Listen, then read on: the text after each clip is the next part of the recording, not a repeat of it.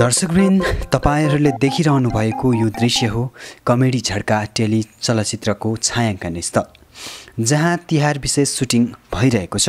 रोशन बुढाथोकीको निर्देशनमा सुमन कोइरालाले क्यामेरामा दृश्यहरू कैद गरिरहेका छन् भने मेलिना गुरुङ, सन्तोष मोडवरी, सञ्जय मोडवरी, खेमराज बस्नेत लगायतका कलाकारहरू आफ्नो अभिनयलाई दर्शक सामु अब्बल साबित गर्न प्रयासरत देखिन्छन्।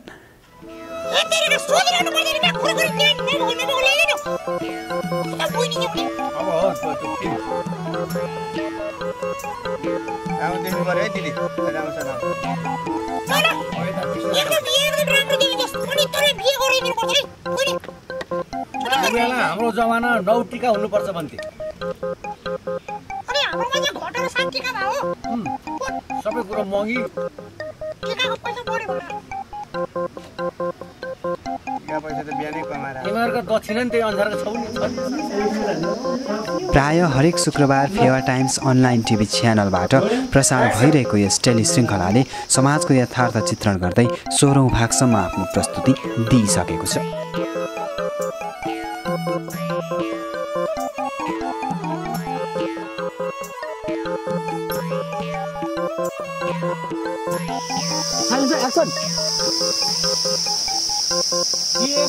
मान्छे पो रहेछ एकछिन के अपहरण गरेर ल्याइस् क्या आफ्नो औकात अपहरण त होइन लोगाको हो, यसले मलाई अपहरण गरेको अलि ढिला उठ्यो तर एक्सन भाइ चल्ने आइजन उहाँ काकाले मार्छन् मलाई फेरि कमाउनु उहाँले हेर्नु र लोहारकी काका उठ्छु त कति खोल्नु पर्यो नि त अलिकति उठ्दैन नि त फरक पर्छ के रे उ केम छायाङ्कनका लागि काभ्रेस्थली पुगेको छायाङ्कन युनिटका केही कलाकारहरूले आफू अभिनय गरिरहेको टेलिफिल्म्स र यसका बारेमा पूर्व नेपालसँग आफ्ना विचारहरू यसरी व्यक्त गरे। नमस्ते, म मेलिना गुरुङ, यो कमेडी झड्काको छ नि। आज चाहिँ हामी कमेडी झड्काको भाग 17 को सुटिङ गरिरहेको छौँ। आज कमेडी झड्कामा विशेष तिहारको लागि गरिएको छ र तिहार विशेष कार्यक्रम भन्नाले आज हामीले यो कमेडी झड्कामा हुनुभएको दाजुभाइलाई भाइटिका लगाएर हाम्रो यो प्रोग्राम समाप्त गरेको छौँ।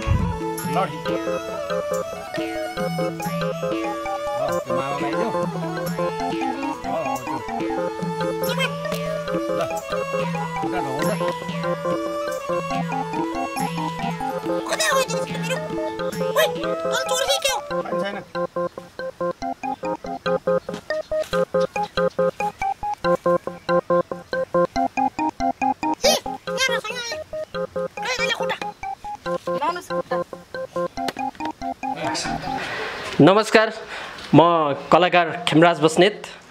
अहिले हामी हास्य श्रृङ्खला कमेडीको झड्का भन्ने सिरियल प्रस्तुत गरिरहेका छौँ।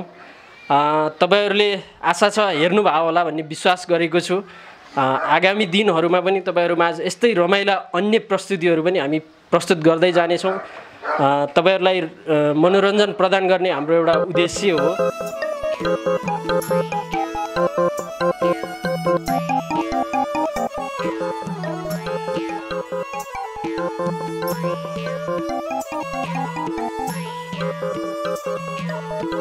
म रमिला आचार्य। अहिले तपाईँ हेर्दै हुनुहुन्छ पूर्व नेपाल टिभीबाट कमेडी झड्काको सुटिङ रिपोर्ट।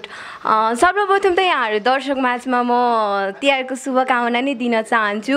अहिले हाम्रो कमेडी झड्काको चाहिँ एपिसोड 17 मा पुगिसकेको छ। अहिले तिहार नजिकै गर्दाको क्रमले गर्दाखेरि हामीले अहिले भाइटिका विशेष नै गरिरहेको छौँ। हेरिदिनु होला, कमेडी झड्कालाई माया गरिदिनु होला। सबै दर्शकहरूमा यही नै भन्न चाहन्छु। अनि हेरिसकेपछि लाइक, कमेन्ट अनि सब्सक्राइब चाहिँ गर्न नबिर्सिनु होला। पूर्व नेपाल टिभीलाई पनि धन्यवाद दिन चाहन्छु र पूर्व नेपाल टिभीलाई पनि सब्सक्राइब गरिदिनु होला।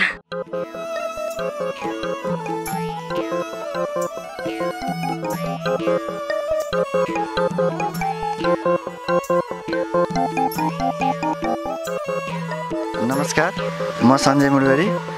यस हास्य टेलिश्रृङ्खला कमेडी झड्काको सहनिर्माता पनि छु र यसमा चाहिँ मैले लोहरकी काका बनेर खेलिरहेको छु। आज हामीले तिहार विशेष कार्यक्रम ल्याएका छौँ। त्यसैमा भाइटिका लाउने यताउति अब यसो हलिनी खलिनी भनौँ न, यस्तै छ। अनि तपाईँहरूले आजसम्म हेर्दै आउनुभएका कमेडीको झड्का कस्तो लागेछ?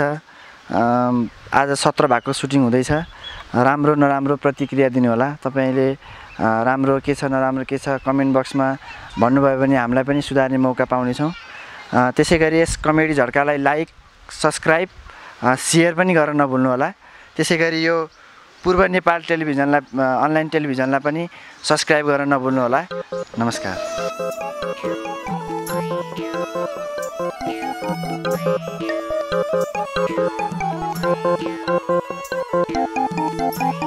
नमस्कार दर्शक श्रोताबिन, यो तिहारको सर्वप्रथम शुभकामना यहाँहरू सम्पूर्णलाई। यो सम्पूर्ण टिभी हेरेर बस्नुहुने दर्शक तथा श्रोताबिनहरू लगायत मेरा यी कमेडीको झड्का हेर्ने साथीभाइहरू सम्पूर्णलाई यो दसैँको सकिएको तिहारको सुरुवातको शुभकामना टक्राइ। यसको साथसाथै म यस कमेडी झड्कामा आछामी काकाको रोल निभाउँदैछु र मेरो वास्तविक नाम चाहिँ डम्बर ढकाल हो। यहाँलाई एउटा के आग्रह गरौँ भने हाम्रो यो नयाँ प्रयास, यो कमेडीको झड्का एपिसोड 17 को सुटिङमा हामी पुगेका छौँ। अहिले हेरिदिनु होला, सब्सक्राइब गरिदिनु होला र यो पूर्ण नेपाल टिभीलाई पनि माया गरिदिनु होला। यही नै छ यहाँलाई शुभ आशीर्वाद र हामीलाई यहाँहरूको माया चाहिएको छ। हस्त, नमस्ते।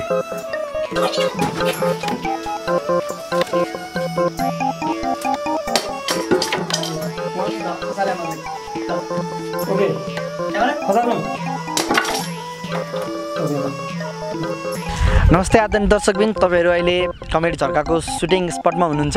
हामी चाहिँ यहाँ अहिले कमेडी झड्काको सुटिङ गरिरहेका छौँ। अब म मेरो परिचय दिन जान्छु। म रेशम बुढा थकी, हजुरहरूले माया गरी आइरहनु भएको छ। मेरो डिटा सापमा हजुरहरूले मलाई हुन्डरीको भूमिकामा देखिरहनु भएको थियो भने अब फेरि नयाँ भूमिकामा आउँदैछु डिटा सापमा। त्यस्तै गरेर गुलेलीमा सेते मामाको रूपमा आइरहेको थिएँ। अनि यो कमेडी झड्कामा चाहिँ म जोनको रूपमा आइरहेको छु। जोन भनेको चाहिँ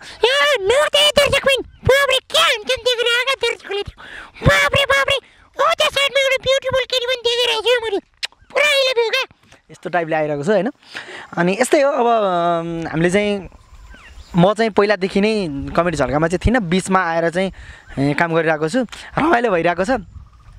साथै हाम्रा प्रोड्युसर साहब हुनुहुन्छ हाम्रो कमेडी झड्काको, उहाँको नाम मैले बिर्सेँ, के थियो, नवराज भण्डारी थियो। म बिर्सेँ, प्रोड्युसरहरूको नाम थाट्टै दिमागमा आउँदैन। अनि त्यसपछि हाम्रो एकदम मुलाबारी भन्न चाहन्छु म उहाँलाई, खासै मुडबरी हो उहाँको नाम हेर्नु होइन। अनि त्यसपछि हाम्रो अर्को मुडबरीजी पनि हुनुहुन्छ, उहाँको भाइ हुनुहुन्छ। साथै हाम्रो एउटा टिमै छौँ हाम्रो कमेडी झड्कालाई चाहिँ। हाम्रो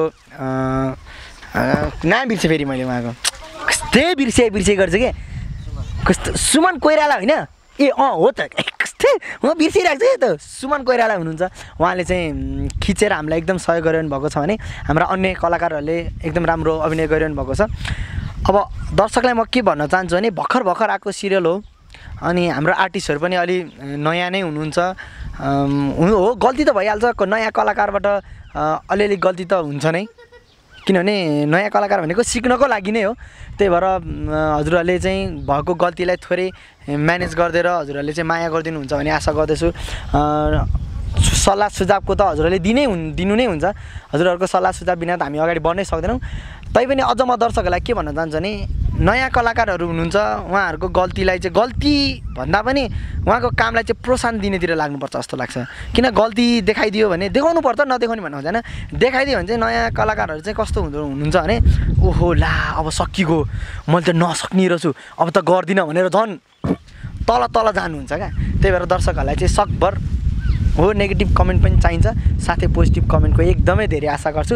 अन्त्यमा म के भन्न चाहन्छु भने दर्शकलाई हाम्रो कमेडी झड्का टिमलाई 2 शब्द बोल्न दिनुभएकोमा हाम्रो पूर्व नेपाल टिभीलाई पनि धेरै धेरै धन्यवाद दिन चाहन्छु। टिभीको उत्तर प्रगति होस्, तिहारको शुभकामना पनि छ। साथै हाम्रो आदरणीय दर्शकलाई तिहारको विशेष शुभकामना दिन चाहन्छु र तिहारमा चाहिँ कमेडी झड्काले विशेष खालको तिहार लिएर आएको छ। दर्शकले हेरेर कस्तो छ कमेन्ट सल्लाह सुझाव पनि दिनु हुन अनुरोध गर्दछु। पूर्वी नेपाललाई कमेन्ट गर्नु त भएको नै होला, सब्सक्राइब गरेर बिर्सिनु भएको छ भने चाहिँ टक्क तल गरेर एउटा रातो बटनमा चाहिँ सब्सक्राइब भनेर ल्याउँछ। स्पेलिङ भन्नु मन लागेको थियो तर के गर्ने हेर्नु, पढाइ कम छ आएर सब्सक्राइब बटनमा गएर टङ्ग सब्सक्राइब दिनुहोस् अनि माया गर्नु पर्यो। यति मात्र भन्नु हुन्छ। अहिलेलाई चाहिँ यो रङ्गिला पनि हो नि त। टाढा बाई बाई।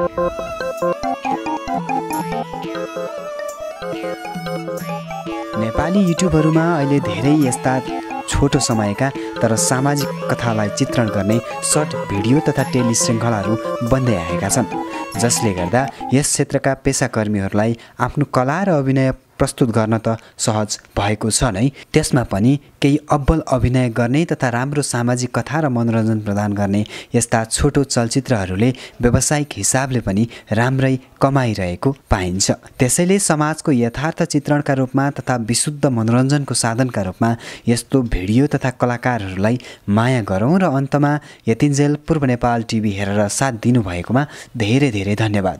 अन्य यस्तै यथार्थ खोजमूलक मनोरञ्जनात्मक भिडियोका लागि हाम्रो च्यानल हेर्दै रहनुहोस् अनि च्यानललाई सब्सक्राइब गर्नुहोस्, लाइक गर्नुहोस् अनि सेयर पनि गर्न नभुल्नुहोस्। धन्यवाद।